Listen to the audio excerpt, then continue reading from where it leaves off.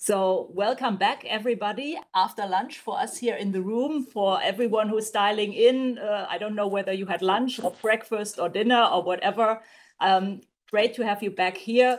We have about, what I just heard, about 150 attendants here online, but also in the room. So altogether, a very good attendance here, and I'm very grateful that you're here today for this session. Now, the first panel that we had before the break focused on what the insurance sector and capital market initiatives can do to reduce the climate's insurance protection gap. And the focus of this panel is now the role of the public sector in bolstering resilience to extreme weather events and climate events. Now, we cannot divorce the discussion of the insurance gap from discussions of government liability, since whether implicitly or explicitly, the public sector tends to hold the residual risks of extreme weather events. Without action to address the insurance gap, the public burden is likely to increase, as climate change is expected to increase the number and severity of extreme weather events. In the absence of private insurance to finance the rebuild and compensate losses, governments are expected to step in. These expectations of public support can inhibit the private take-up of insurance as such, and as such is a really well-known example for moral hazard. The impact on government finances is twofold. First, there's higher expenditure on reconstruction. But second, a slower recovery from uninsured events means lower tax revenues for governments and higher spending on certain categories such as unemployment benefits. There is an impact too on inequality, since catastrophes tend to have greater impact on the poorest and more vulnerable in the society.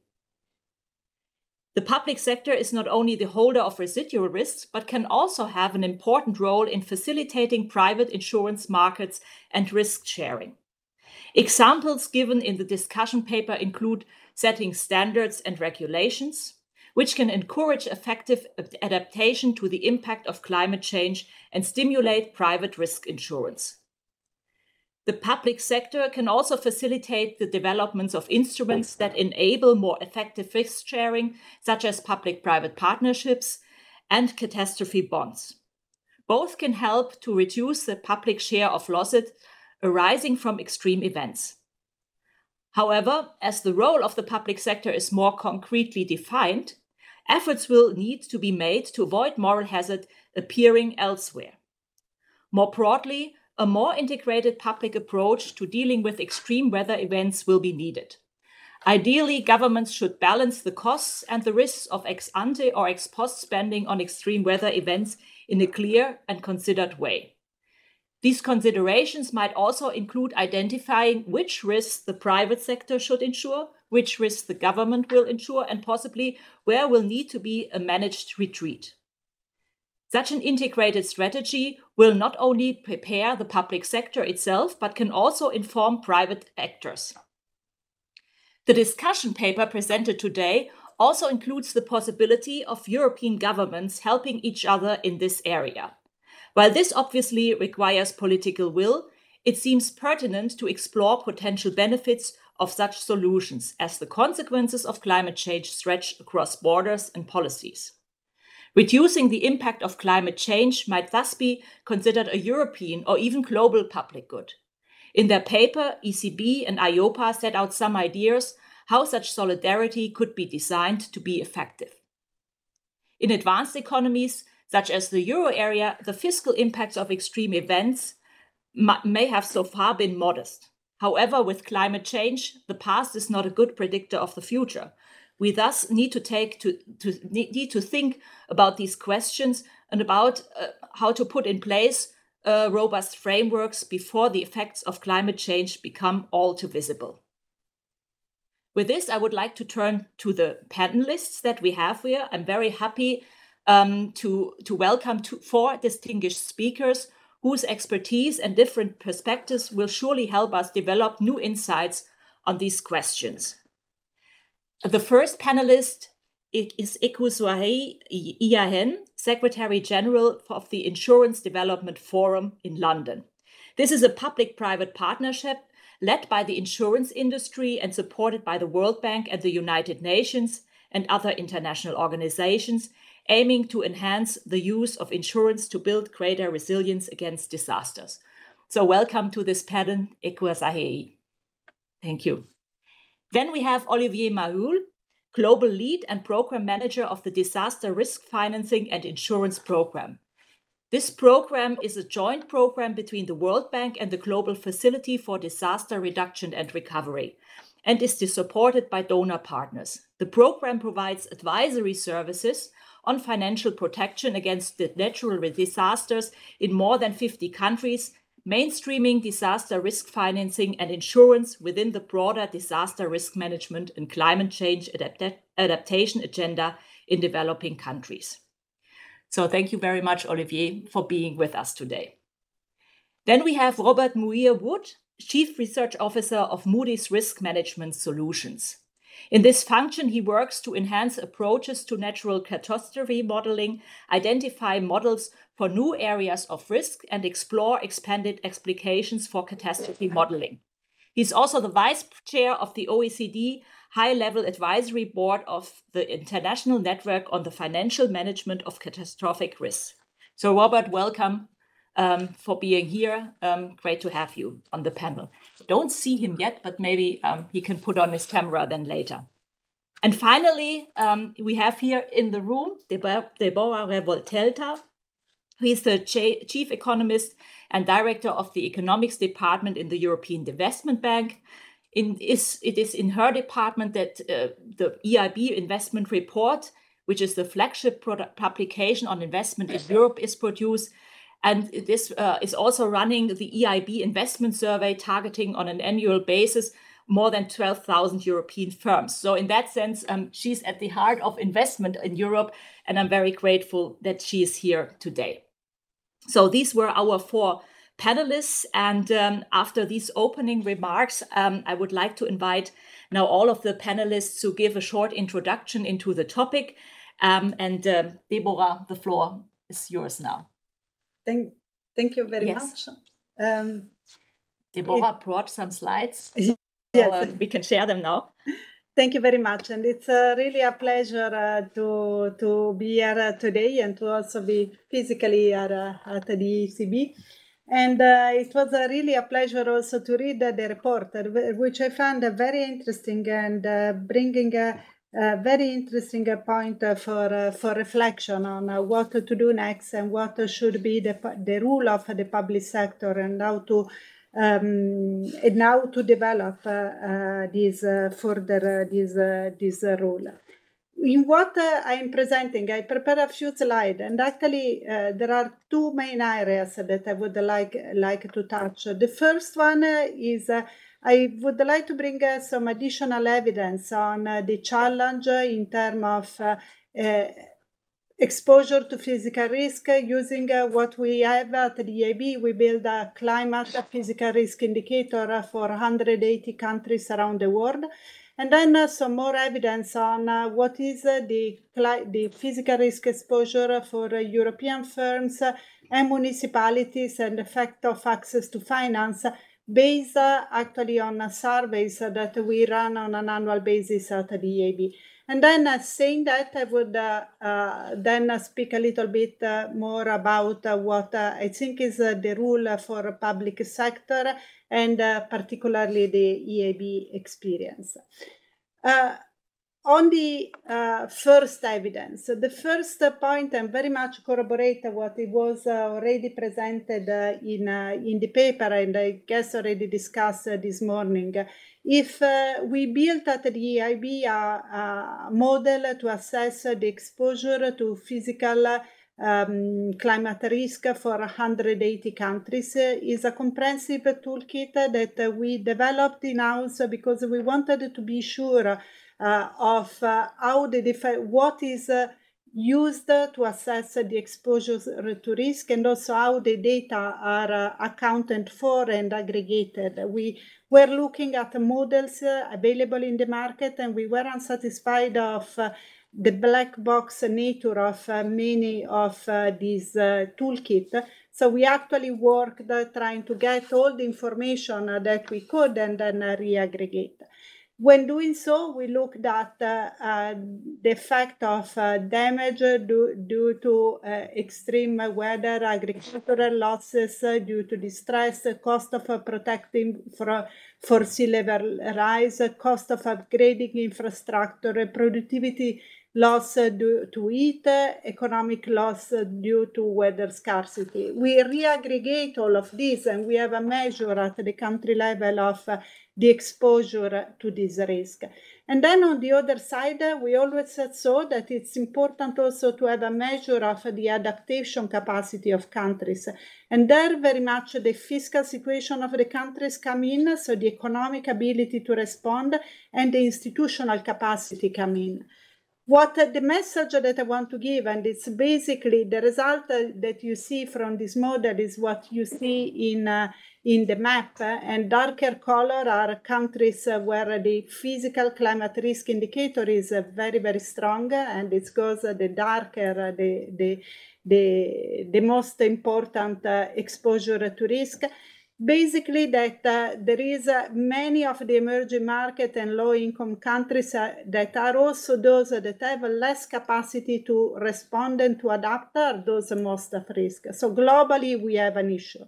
And here you can see the different elements. On the left side is where damage costs are actually recorded and happened and the effect of the exposure to losses.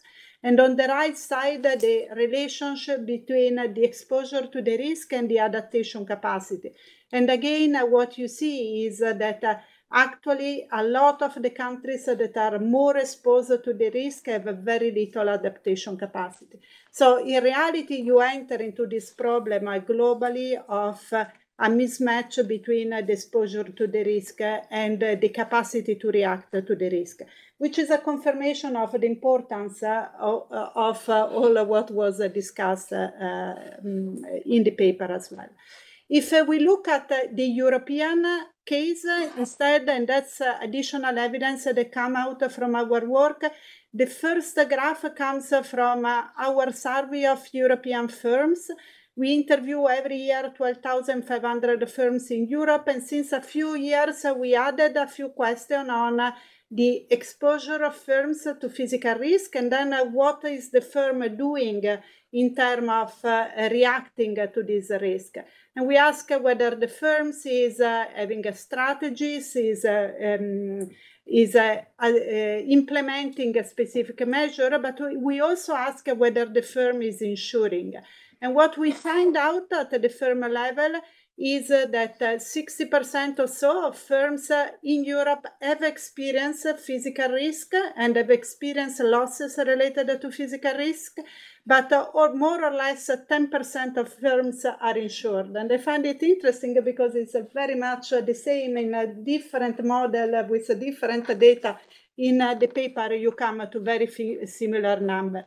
What we can do is also having granular information at the firm level.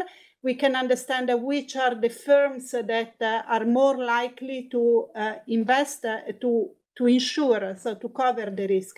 And their size definitely have an effect. Also, having already experienced losses due to physical risk is a strong motivator for firm to insure, but there is also a very strong geographical variety. So there are some countries in which firms tend to insure and other countries in which they would never insure.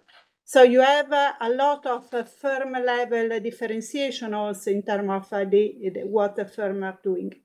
We have a similar study done on municipality. There, every 2 years, we interview 800 municipalities.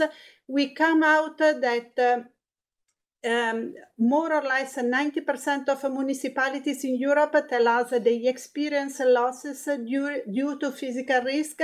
When you ask if they are doing something out of it, mostly seems that they are starting to look into adaptation when they develop a new infrastructure, but they are not super active in terms of adaptation as well.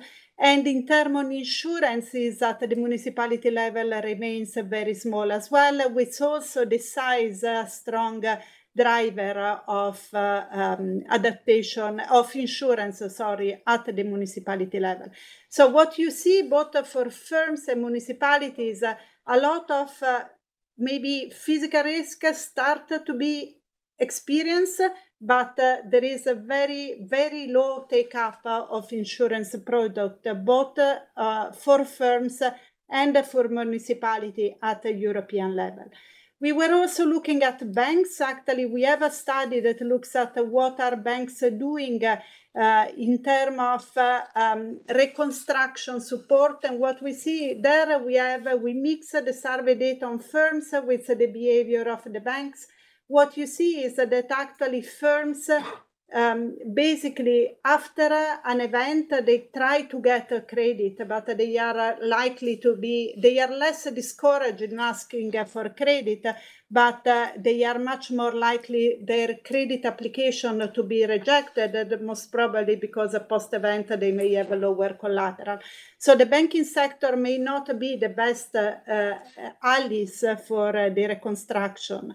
And in fact, part of the story is that at least at the European level, there is a lot of pushback to the government, to the state, to be the lender of last resort, if you want, for the reconstruction side. But it brings also to the adaptation part that a lot of the burden is moved to the public sector on the adaptation side. Saying that, I come to the point of what can the public sector do, and mostly I would like to say something on the EIB experience. The EIB is a public institution. It's owned by the European member states. Is an institution that is actually lending. Lately, we just turned to be the climate bank, so very much with a strong green agenda, both in terms of our lending for mitigation of adaptation and overall commitment. I don't enter into all the details of what we are doing. Just want to say that we started raising our ambition on adaptation, where in Europe, actually, investment in adaptation is extremely low. And also on our side, it's 5% of our climate action lending with an ambition to go to 15%. But in reality, there is very little going on in terms of adaptation at the European level in terms of investment. We think there is a strong rationale to intervene because the market failures related to adaptation are quite important. Normally, it's perceived as being a public good, so need for public intervention, and it's very rare that the private sector would look into the adaptation, if not in some cases on new construction to make more resilient.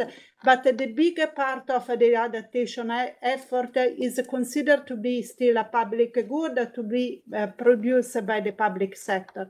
There are a lot of externalities that are not internalized in the moment in which you act at the private level. There are some interesting examples. If you think that if you pave if you have an house and you pay the place where you park your car, you have a negative externalities in the sense that there is no more drainage of water. So you create a negative externality that is not priced in the moment in which you do that. So you have actually, again, a motivation for considering it as a market failure or a need to have the public sector producing. Lack of information and asymmetric information.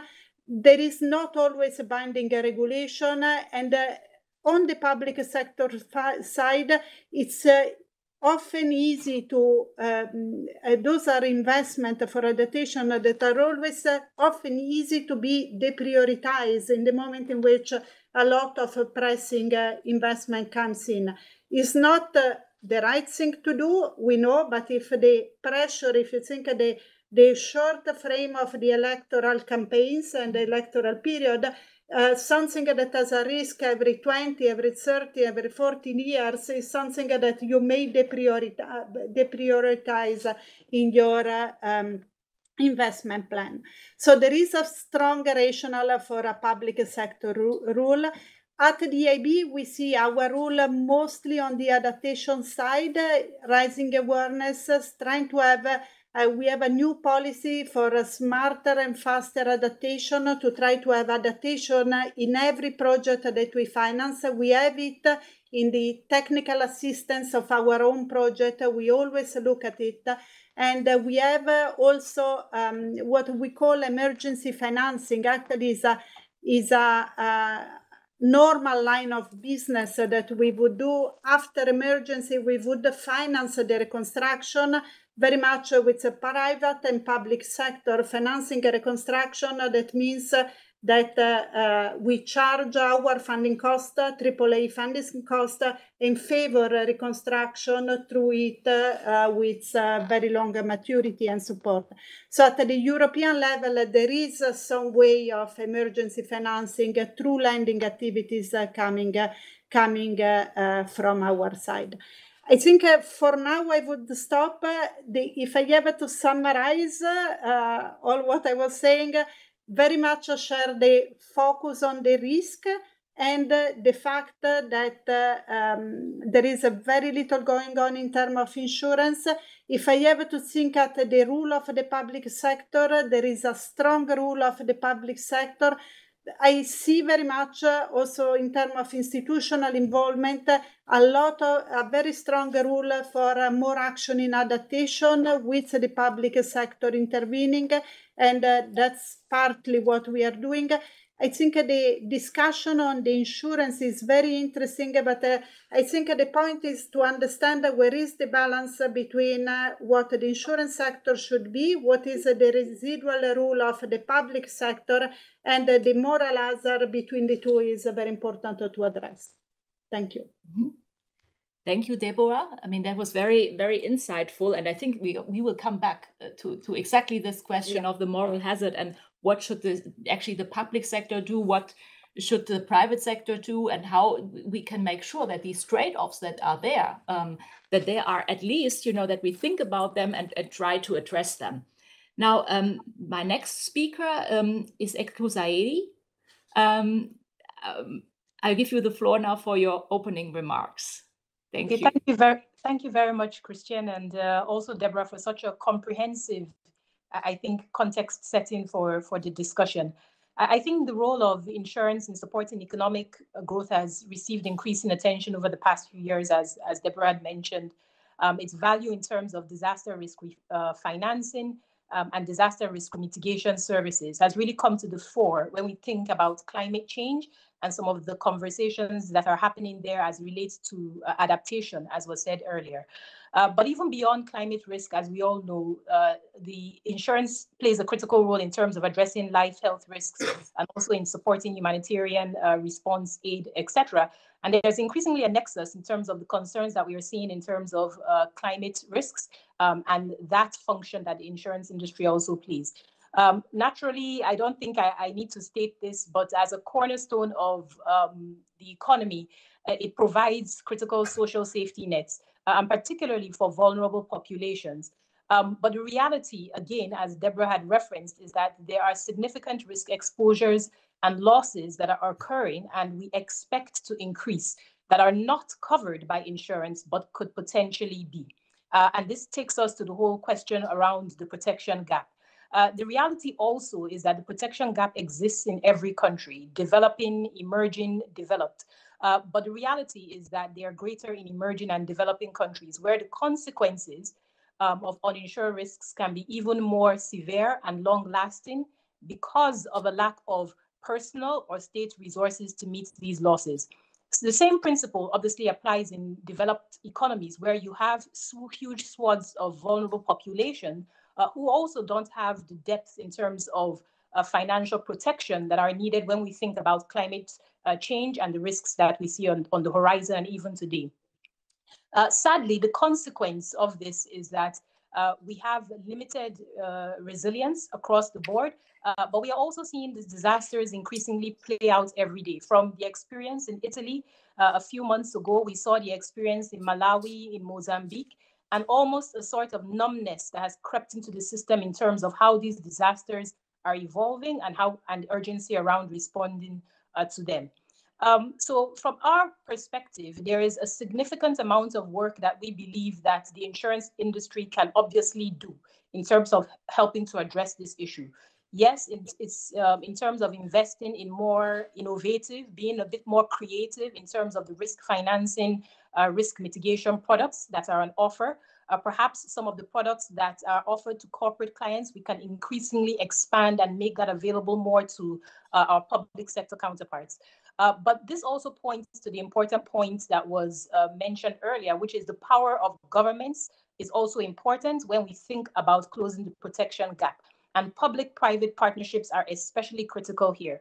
Again, reflecting on COVID-19, climate change, what we've seen, I think, in the population, if we listen and are listening to people, is a surge in terms of an increase in risk awareness. And with this, I think, is coming a corresponding need for an appreciation and demand from the public in terms of better financial protection and risk-sharing systems.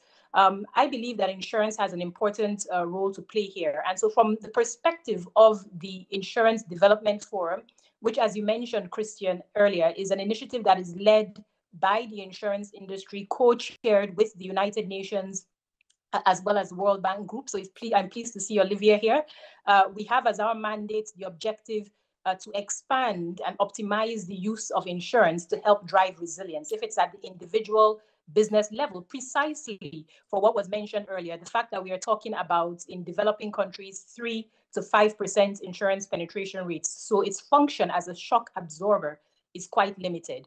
And so for us, we believe that this is why we must engage, and we have been increasingly doing so with the broader policy discussions that are taking place around climate resilience and adaptation, and really trying to push the boundaries in terms of the role that insurance can play in terms of financial protection, given what we are seeing in terms of the impacts of climate change.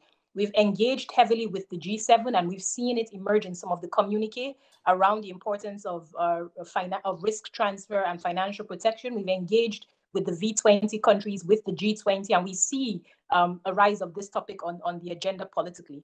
But for us, it's also important that we move beyond just discussion and recognizing this as a problem to actually investing in the solutions, right? Actually getting to implementation, being innovative, experimenting, exploring what these solutions could potentially be. And for us, that means exploring again, how do we deepen understanding around these risks and deepen national capabilities to manage and understand these risks? How do we develop or engage with regulators around the development of insurance markets that could play a much more robust role within these markets? How do we again invest in the development of these solutions, if it is in inclusive insurance, working directly with governments on their risk financing strategies, but also thinking of insurers as institutional investors and what are the opportunities to invest more in infrastructure in emerging markets. So for us, this is an important and critical agenda. And so we are pleased to obviously be part of this conversation here today because we believe that the consequences are profound if we do not tackle it. So really thank you, Christiane and the team for the invitation to be part of this discussion. Great. Thank you very much. Actually, our next speaker would have been Robert, but I think he has problems connecting. So I would give the floor now first to Olivier. The floor is yours for your introductory remarks. Thank you, Christiane and colleagues. Hope you can hear me well. Yes. Perfect. Great. So first of all, thanks a lot for the invite. It's, of course, a very hot topic, even in the context of the World Bank. And I'm going to take the perspective of emerging and developing economies to some extent to balance what Debora was talking about for more advanced economies. But as Ekhosuehi mentioned, the protection gap is there. The question, of course, is how you can fill it in. So from the bank perspective, of course, this topic of disasters and climate risks are quite important because it does impact development. It does impact poverty reduction. Just a few numbers to keep in mind. The average annual losses related to disaster are estimated about $300 billion. If you take into account the indirect impact, including consumption losses, it goes to up to $520 billion a year. And following COVID and the last 3 years, the number of people falling into extreme poverty raised by about 70 million. So this is definitely something that we need to tackle. And of course, the recent earthquake in Syria and Turkey with more than $30 billion of losses is also a good example that we need to do something, where I think in that context, more than $5 billion of losses were insured. So it gives you a sense in that context of a large protection gap. So from the bank perspective, examples of this kind of public-private partnership, and this is something we've been doing for a long time. One, because countries do have severe budget constraints, so they need to be very careful on how they use their public funding, but also the World Bank itself, as many other development agencies, do have limited balance sheets. So we need to mobilize, we need to leverage private capital. And as Ekhosuehi mentioned, the question is not whether we should do it, is how we should do it. So in the context of the bank, we've been doing that I would say, in 3 key points. One is to, as I said, leverage our public funding. For example, over the last 15 years, we have developed a contingent line of credit to be disbursed in case of disaster. This is public funding, but this is very much important not only to provide emergency liquidity right after disaster for emergency response, but also because it allows us to engage before the disaster with countries on disaster risk reduction and disaster risk management. So it's a good financial incentive for countries, and particularly Minister of Finance, to engage on disaster risk management before disaster occur. And now, as I said, this is clearly not enough. And just to give you a sense, the total envelope that we have allocated to this, what we call CADIDO, this line of credit, is about $4 to $5 billion. So it's a small amount compared to the needs. What we've done in parallel is also try to leverage private capital. One, in helping countries to work together, and we've helped develop some risk pools, whether it's in the Caribbean, in the Pacific, or now it's in Southeast Asia. So it's also a way for countries to access capital markets on good terms.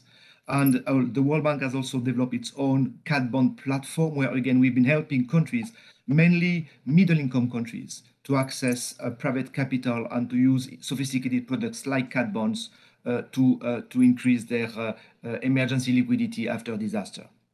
And of course, the question is not only to use those tools, but also to be able to combine those products, those instruments, to make them as efficient as possible.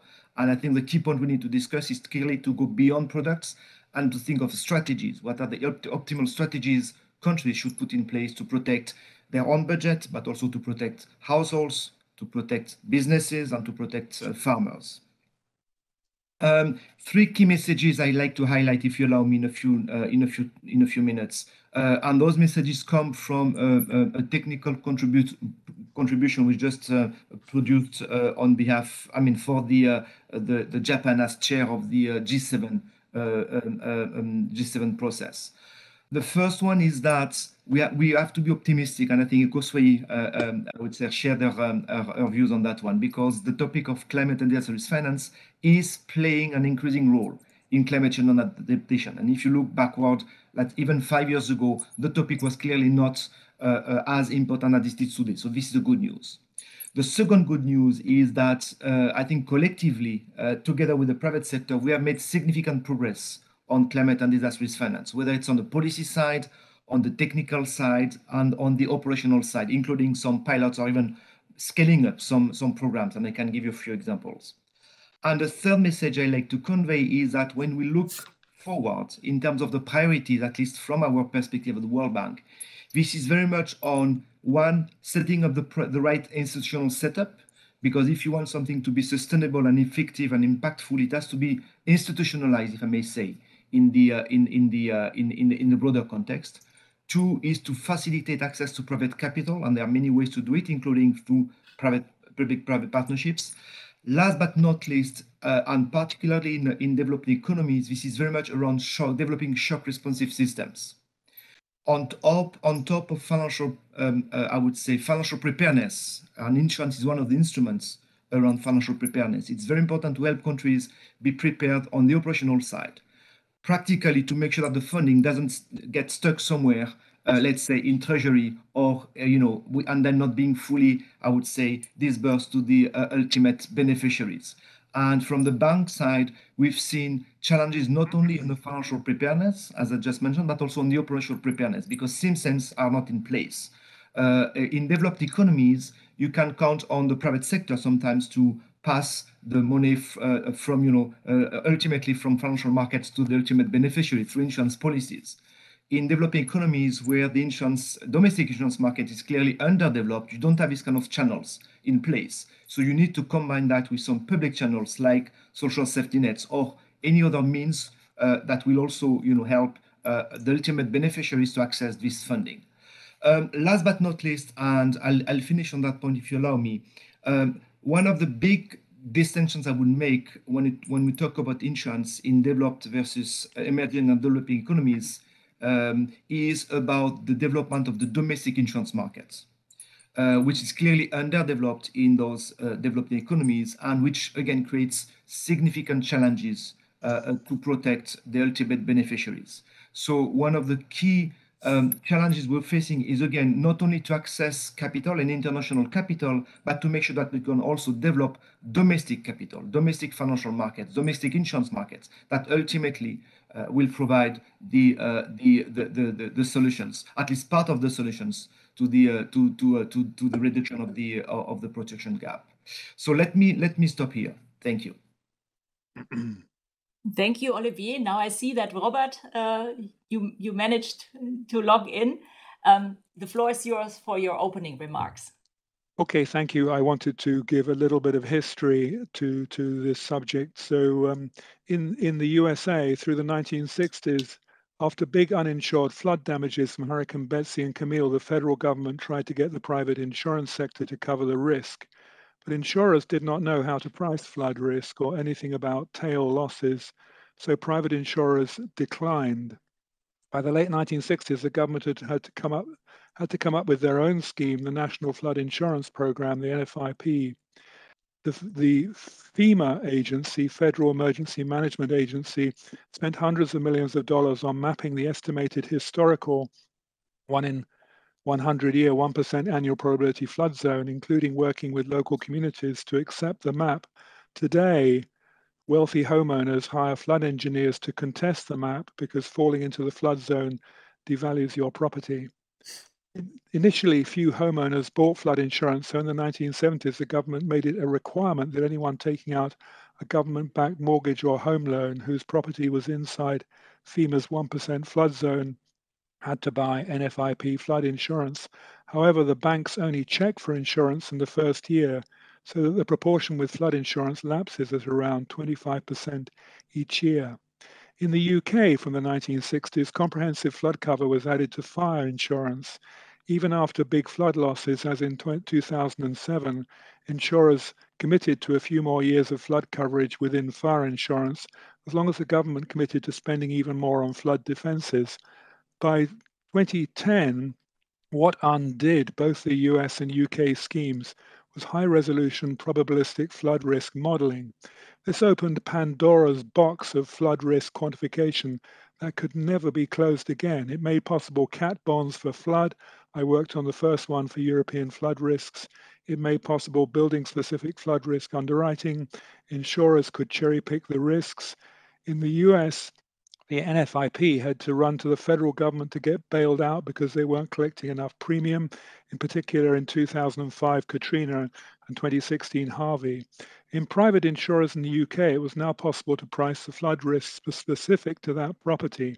Those at highest risk might be charged more than 1% of their property value for annual flood insurance. Meanwhile, the owner would write a scathing letter to their Member of Parliament and to the press complaining how unfair this was, to the point that the government was forced to take action and come up with the flood concept, which involved identifying those at highest risk above some modelled threshold. Flood reinsures this pool, while all those at lower flood risk pay a small levy to reduce the premium cost of those at high risk to a tolerable maximum. Buildings constructed after 2009 cannot be in the subsidised pool, while the whole scheme is intended to taper away by 2039, by when high flood risk to domestic property is meant to have been adapted away, but we shall see. For now, it seems to be working quite well, but we have not seen a significant flood catastrophe since it was launched. But it is not linked with adaptation, which is a topic I think we'll come to later in this discussion. I read the EIOPA report with interest, concerned with the protection gap, but mostly focused on new opportunities for creating multi-country risk pools or designing innovative cat bonds. However, there seems to be little in the report on what is the most central to the protection gap, the need to get more people buying insurance. If the take-up rate is currently 25% of the risk, how do we get it to 90%? There is reinsurance capacity for European risk already, so it is not a consequence of further pools or cat bonds, although they could both be useful in reducing the costs. We know what it takes to increase protection to 80 or 90% of the risk. It is not as simple as making fairly costed flood insurance available for all properties, as the US experience shows. Either you make the coverage mandatory for everyone taking out a home loan, or you add the coverage to every standard fire policy, or you do both. These are the only ways. I would like to see more on these specific policy instruments could be applied around Europe. They already exist in France and Spain with government intervention, but without enough linkage to risk reduction and adaptation. Which of these two instruments are different European countries willing to adopt? Thank you. Thank you very much, Robert, for these also historical insights into how insurance has developed. I mean, we are now ready basically to open up for more questions. And I would suggest that given in the interest of times, I will sort of ask all of you one particular question, and then we open up the floor to the audience if they have further questions, so that we make it more interactive. Now, I would like to address my first question actually to you, Debora. Where do you actually see the role of the public sector and public banks in supporting adaptation? And how do you see the role on developing the cat bond market in the EU? Thank you very much for the question. And I think on adaptation, I think I see a very strong role on the public sector. I think what I was mentioning before, I think we are talking about a public good with a public sector intervention, particularly on the ex-ante part, so on adaptation side. But at the end, there is a lot of residual rule on the public sector in terms of intervention for the uninsured component. Then I very much agree on the point that if we want to expand the insurance, probably the way is to go toward some way of mandatory insurance. I don't know how it could be done, and I suspect at the European level that would be complex in terms of finding something that is valid in all member states in terms of making this insurance mandatory.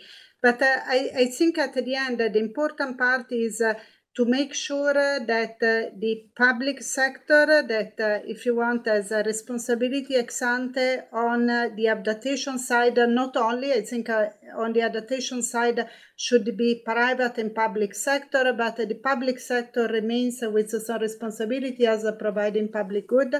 The public sector also has a responsibility at the end of the process for the uninsured part. What you have to make sure is that the public sector is not also backing in the way in between the private sector and at the end accumulating too much responsibility, but actually that the intervention on the insurance part really takes out the burden on the public sector exposed.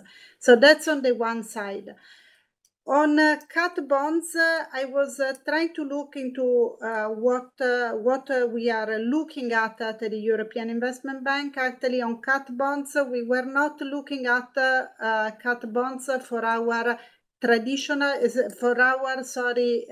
European business, but most for our business out of Europe. we are not yet there in terms of entering in the cat bond market in the part where we are looking at, and I was talking to my colleague more directly involved, they have there is still a lot to do with data and modeling, particularly because most of the risks that are being currently covered and addressed are mostly US-based risk and US-based models. There is less on other areas in which we would enter in the market, and we don't feel that we have the expertise in-house, and even finding the expertise in the market would be difficult. The legal structuring is still extremely heavy, so also on the operational side, my colleagues were addressing the fact that some kind of standardization and simplification in the legal structuring would be important. And then the point that is also made in the paper, actually, of the value of diversification of these investments, where of the portfolio, where in reality the pool of potential investor is extremely limited, and then at the end, yes, maybe they diversify on the risk, but then you end up with the risk concentrated with a very limited pool of investors that may have enter into phases of investment appetite. So you may have a market that dries up quite easily and quite fast at a changing market condition. So that's where we are, where the cat bond market really seems to be very early in the development. We are looking into it, but not yet acting. Yeah. Thank you. I think with your answer, it kind of gives a nice transition to a question that I had actually for Olivier. I mean, what can the public sector do in order to facilitate the inflow of alternative capital for underwriting catastrophe risk to increase risk sharing between the public and the private sector? No, thanks for this question. As I said in my comments, from the bank perspective, it's very much around private capital enabling and private capital mobilization. And cat bonds are one of the many examples we need to explore further to deal with this kind of protection gap, particularly in countries developing and emerging economies that are clearly financially constrained. So again, in that context, I will make a difference between mobilizing, I would say, domestic capital versus mobilizing international capital, and there are two different stories. On the latter, and again, the cat bond is a good example. I would definitely agree with Debora that those tools tend to be quite sophisticated. They do require some significant upfront investments, and from the bank perspective, although we've been promoting that to some extent, it does respond to very specific needs, usually middle-income countries, very specific risks like earthquakes, hitting a capital city, very, I would say, high return periods. So this is very much for us a type of instrument to cover your excess risk, your top risk, if you wish. Now, below that, there is still a lot of work to be done to make sure that even if you don't face the kind of 200-year earthquake event in your country, you can deal with a 5-year flood event. And sometimes this is where we do see some challenges in some of the countries that are not fully prepared, in fact, to deal with this kind of events.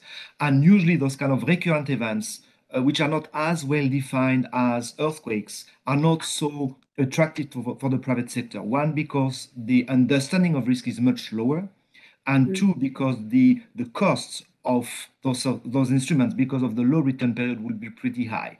So this is where you need to think in terms of risk layered approach, thinking of being able to retain as much as possible when it makes sense, and then transfer only the excess risk, and then you can then tap into I would say traditional reinsurance market or alternative capital like cat bonds or like cat swaps, which again, from our perspective, do remain more kind of exception than the rule because of the constraints as just described.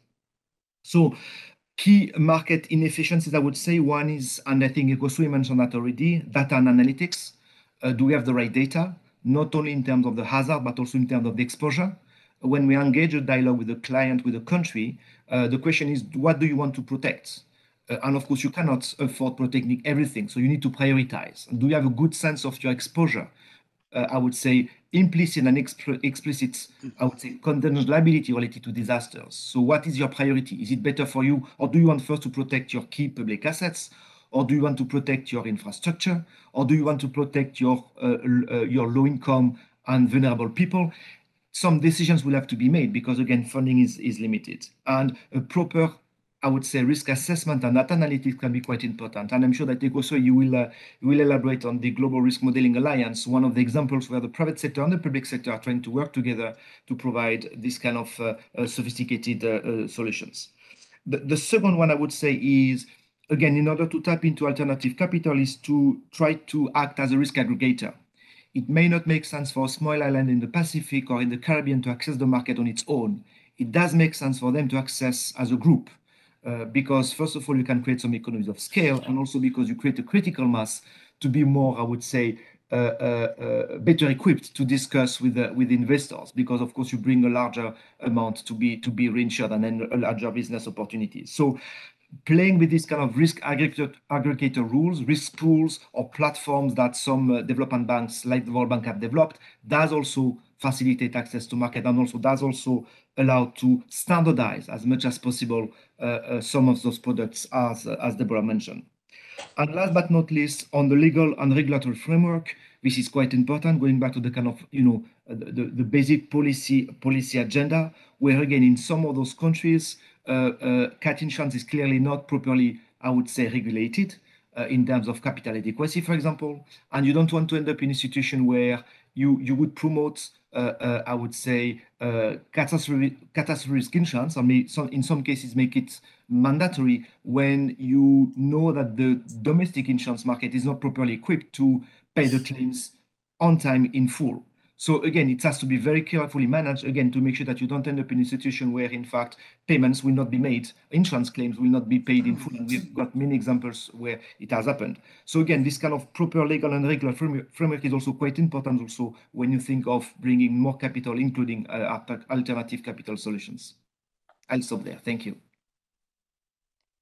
Thank you very much, Olivier.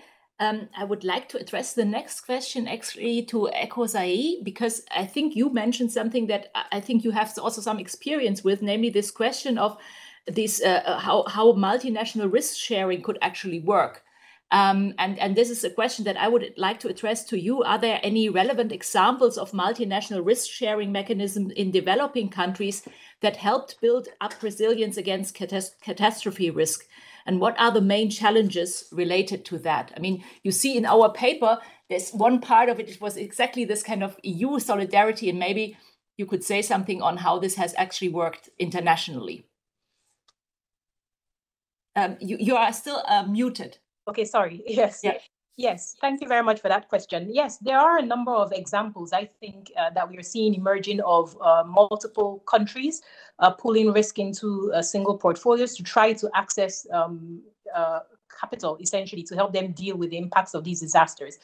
We have the Southeast Asia Pacific Risk Pool. We have the Caribbean Catastrophe Risk Insurance Facility, which the World Bank was involved in establishing. There's also the African Risk Capacity, which is basically an insurance fund for the African continent. And maybe I will just focus on that particular one because I think it's quite interesting. And it is a situation where there was a very clearly defined objective for this mechanism, which is a risk pool that would help the governments finance response to disasters with a specific focus initially on drought risk and tropical cyclones. And through that mechanism, the countries on the African continent pool their risk into a single portfolio. I think there are about 35 or so countries who are members of the ARC. And out of that, there are a number of countries that pay a premium. In addition to that, beyond the multi-country nature of it, it's also backed by parametric insurance instruments. The reason being that for many of these governments, there is a premium placed in terms of financing becoming available as quickly as possible, once the event occurs. And so again, this is, I think, quite important when we think about these mechanisms, really trying to respond to the needs of the countries and the communities on the ground. Another, I think, critical dimension of the pool that could be instructive was that it was not just simply the development of an insurance solution. There is a critical component that involves working with the governments to address and build greater transparency around what drought risk means for these countries in terms of impact on the governments, but also impact on individuals, and particularly communities that are dependent on agriculture as a source of livelihood. And that's a significant population on the African continent. So there's a risk analytics dimension, risk modeling investment, capability development that is involved in the establishment or in the operationalization of this mechanism. The second part of it that I think is quite important is that, and it's something that Olivier referenced, is if we are concerned with meeting the needs of vulnerable communities, there is an opportunity to use these instruments to proactively link finance with targeted response that gets to people when they need it. So part of the work of that institution is actually working with the governments to actually try to understand, if your policy was triggered, how would that money actually flow from the insurance company through government systems out into response mechanisms directly to individuals? And this can be a complex process to map, but it's essential for efficiency purpose. It's also essential when we think about risk reduction and reducing the longer term, deeper impact that these disasters can have when they unfold. So I think that represents, I think, quite an interesting model, but each risk pool has its own specific characteristic that responds to the particular region, the particular governments that are part of it. And this is part of, I think, the thinking that we need to adopt as more governments think about these sorts of collaborative efforts. In terms of the challenges associated with structuring these instruments, I like to think of it in maybe three buckets. Maybe the first is the governance and the institutional element, establishing these institutions. I think that part of the challenge is ensuring ownership, right? Because this is a solidarity mechanism, right? And you had mentioned earlier, over years, you might have a situation where there might be political change within a government and there might be a waning of interest in terms of understanding the importance of this mechanism. Or you might have countries that are not necessarily as affected by, say, drought risk compared to others, and they might question their involvement. So that's a technical, but also a political question that you really have to sort of grapple with in terms of governance. But governance, I think one of the important lessons or challenges that one could potentially incur is paying attention to the rules of the game, if one can put it that way. And that's tied to how do we treat to the transparency around consolidating perspective on what this instrument is about, what is its focus, how do we understand as a collective how to model that risk, how do we understand as a collective what this instrument is and what is its purpose, how do we understand as a collective how it is supposed to function. And so there are lots of lessons that I think that one could unpack in terms of institutionalizing these types of mechanisms. The second component where I think there are lots of opportunities for lessons learned, not only challenges, is on the operationalization. So again, a lot of these instruments require multidisciplinary expertise. It's not just simply a question for the Ministry of Finance. It's a question for the Ministry of Environment, a question for housing, a question for education. And this is important because ultimately we are asking, or it's going to involve some kind of government investment and trade-offs, right? And so there's a need to be, I think, thoughtful about the stakeholders that are engaged in the development of these mechanisms, because that also informs, I think, the quality of the institution or the mechanism that is eventually comes out of it. And then finally, I think once we think about the governance, once we think about the technical operations that are required in terms of risk modeling and stakeholder engagement, is also the financial products and the affordability question, right? These are governments that are severely constrained in terms of financing. Many times the Ministry of Finance official will say, I'm not really sure about this insurance when I need to be investing in education, health, etc., right? And so there's a case that needs to be made. But beyond the case that needs to be made, there's also a question in terms of how is this actually financed? How do we layer different instruments? How do we understand the costs of these instruments? How do they reconcile with how the disasters unfold and the longer term financing that is required within these countries. So I think that they offer considerable food for thought, and I think and could be instructive in the work that's being done by the European Investment Bank and others around potential risk pooling mechanisms. But those are just some initial reactions, Christiane. Mm-hmm. Thank you very much. It was very insightful. I have one final question to Robert, and I think you, Ekhosuehi, you mentioned it already, that there are, of course, also, let's say, different levels of the government, different players in the government, and you, as said, it's different, let's say, different levels, let's say, from the municipality to the city to whatever area you would like to go. And Robert, my question is, what is required for an integrated approach to the financial management of disaster risk across all levels of government? And what is currently lacking in your experience? Okay, well, thank you for the question. And actually, Ekhosuehi and Olivier have done a great job at articulating the perspective on disaster risk financing, how it should be advanced, especially in Africa and the developing country perspective. I actually want to bring this a bit back to Europe again, to your initial report. I mean, actually, just one comment on the question of cat bonds for European climate risk. I mean, the modeling is all there. The modeling is all there, and the data is all there. In fact, I mean, it's been possible. There are cat bonds already which cover some climate risks in Europe, including European windstorm and some flood, I believe. And if there were ambitions to mount a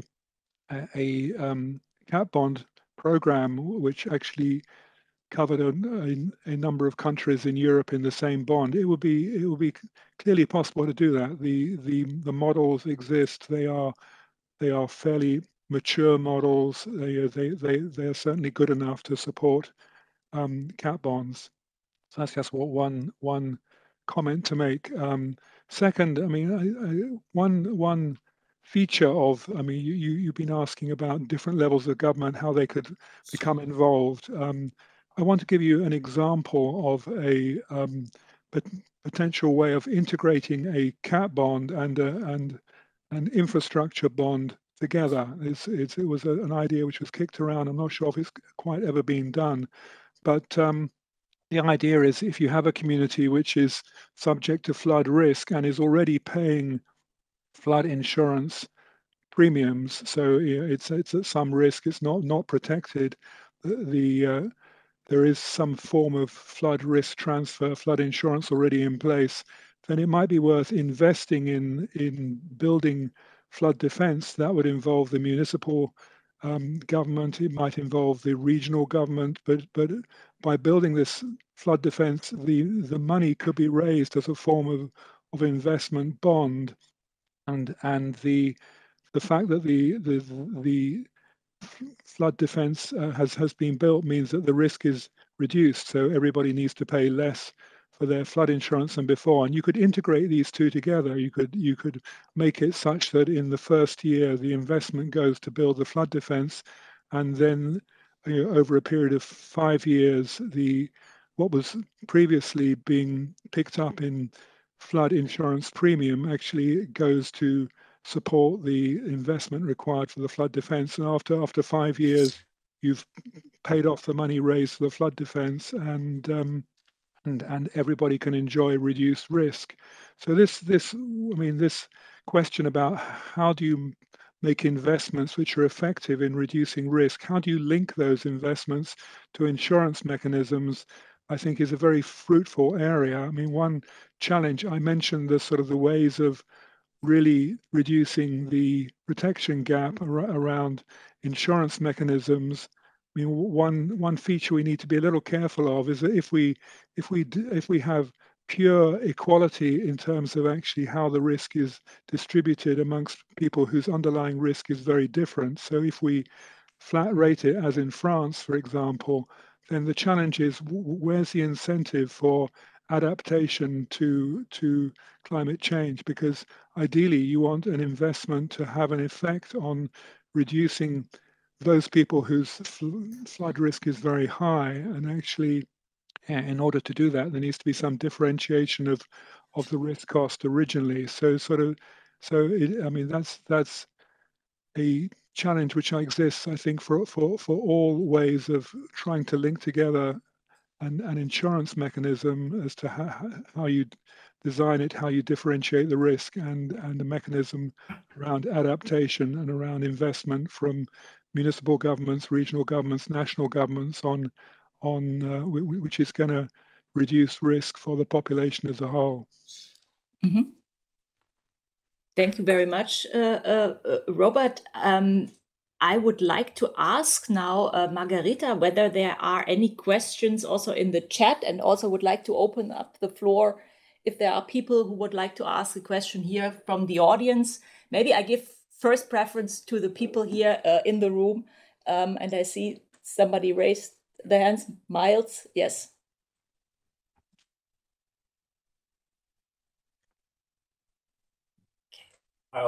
Many thanks for your contributions today. Lots of you gave positive views on introducing PPPs. Now, the report talks about principles about how it introduces private-public partnerships. It doesn't go very much into design details. I wonder if you had some views on what the good design details would be for such PPPs. Who would like to take this question? I can yeah. start an answer. I mean, yes. I think one key question for design of some mechanism is this sort of this question about how fair is it around the underlying risk. I mean, for example, supposing you had the ambition to set up a risk pool, a flood risk pool across 12 countries in Europe, then how do you balance out the cost to that? I mean, ideally, I would say, you've got to evaluate what the flood risk exceedance probability curve looks like for each country on its own, and then look to see what happens as you pool this risk across multiple countries. There will be events that cause loss in more than one country at the same time. There'll be events that cause loss in single countries. But if in order that it's fair, it has to be seen to be fair to work. If one country believes that other countries are doing very well, and it is not doing very well, that will lead to problems downstream, as they say. And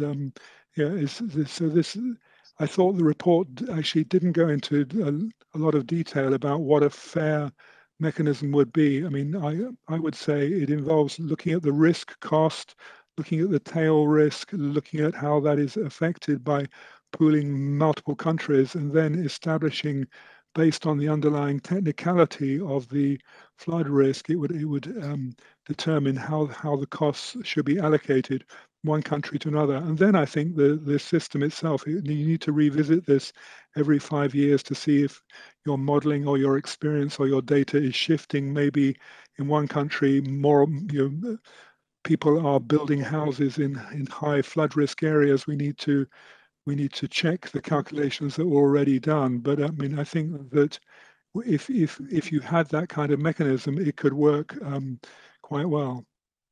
Maybe I can add to that. I completely agree with the comments made by Robert. I think, from my perspective, and it's linked to the question that I think was shared with us earlier, was be clear about the objectives of the PPP. Sometimes we have, these grand ideas, and if you're not clear on what this mechanism is supposed to achieve, it could end up doing a lot of things and nothing at all.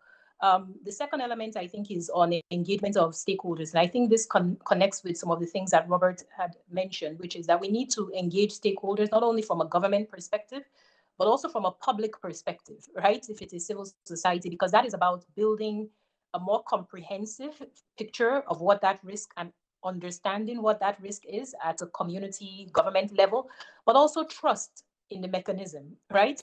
And that is in turn also linked to the governance element. And the governance is important for transparency and understanding.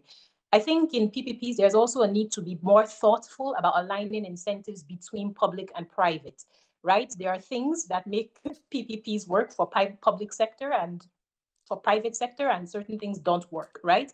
And so I think being very clear about what these or aligning these incentives are upfront is an important part of it. And I also think fostering long-term commitment, addressing the protection gap is not a short-term thing either, right? So how do we manage that in changing political context? And that's tied to the governance. And for me, and I'll end here, is investment in capacity building. We sometimes, I mean, we're technical communities that are engaged in, okay, the risk modeling, maybe on, you know, some of the contingency planning side, but there is a need to really share skills between public and private sector in terms of tools, evolution of tools, so that we can become also a lot more innovative in terms of how the PPPs respond to what is a very complex landscape. If I may, maybe one comment from my side, and again, coming more from a developing economy perspective, where the public sector has very, very limited fiscal space. So when you think of PPP, we need to be extremely careful what to recommend, because again, it could otherwise create some sort of open fiscal exposure. As Ekhosuehi mentioned, it's a means to an end. So I think it has to be very clear what are the priorities of the government. And from a more economic perspective, what are the key market failures you're trying to address? Because if the market was to be efficient, you will not, ideally, you will not need some public intervention. And then the public intervention can be manifold. We tend to focus quite a lot on premium subsidies, for example, but there are a lot of market inefficiency that can be addressed in terms of data access, in terms of, you know, the basic risk market infrastructure, which could be pretty heavy upfront costs, but then of course will not create this kind of, you know, fiscal exposure that the government will have to deal with.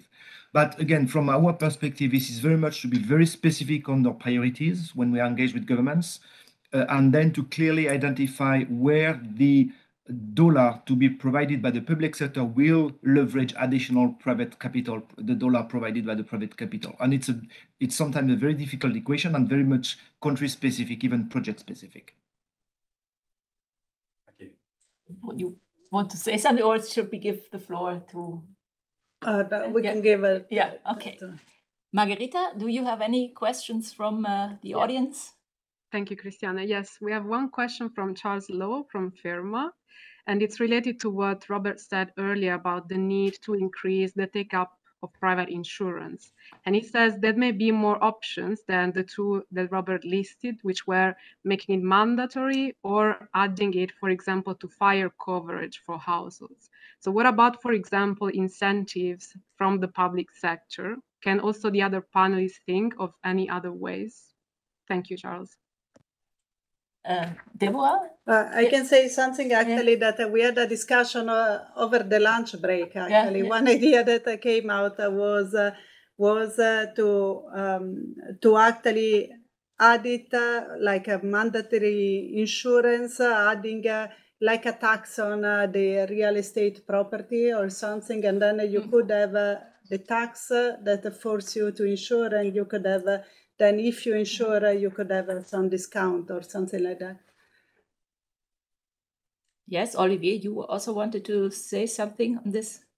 No, again, that's a very, very important question indeed. I think from the bank perspective, we're always very careful about tax and mandatory solutions.